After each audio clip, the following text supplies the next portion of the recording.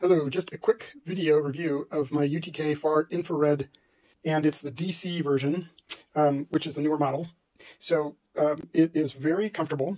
The control is really nice. When you plug it in, it's got the red light, and then you just hit that to turn it on, and it will show you the current temperature it's at, which would be then 70 degrees Fahrenheit is what I have it set to.